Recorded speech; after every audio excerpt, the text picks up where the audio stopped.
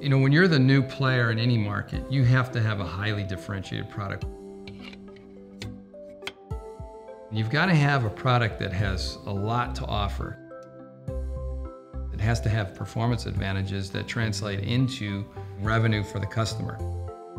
And you've got to really focus on those customer pain points to develop a solution that is so much better than what's currently available that people are willing to take a risk.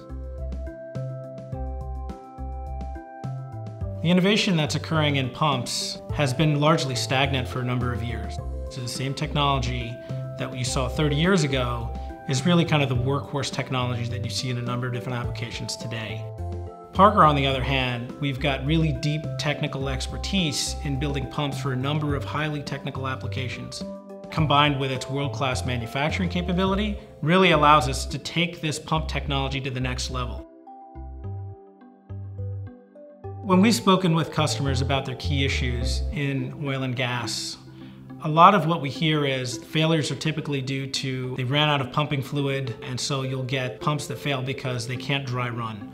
We've addressed this issue by creating a pump that is continuously dry runnable.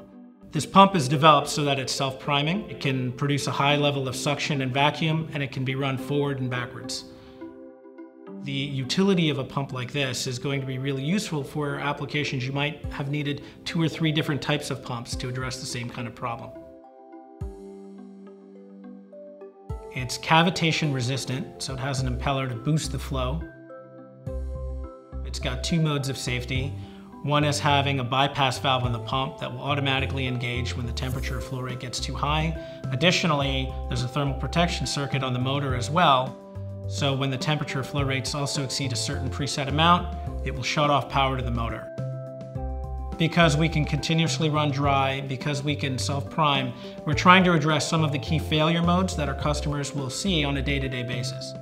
So we expect that we'll be able to give them efficiency improvements as well as increase their uptime, which ultimately will translate into revenue to the bottom line.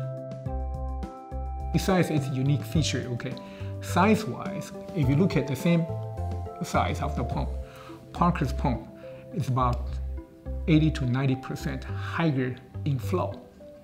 However, if you're talking about the same flow rate, then Parker's pump is 40 to 50% lighter in the other pump.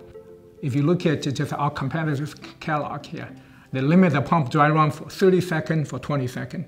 And this pump we're talking about here, the material selection, the lubrication mechanism, it's all just automatic. We are built in the pump design. You don't need to worry about all those. It can dry run continuously.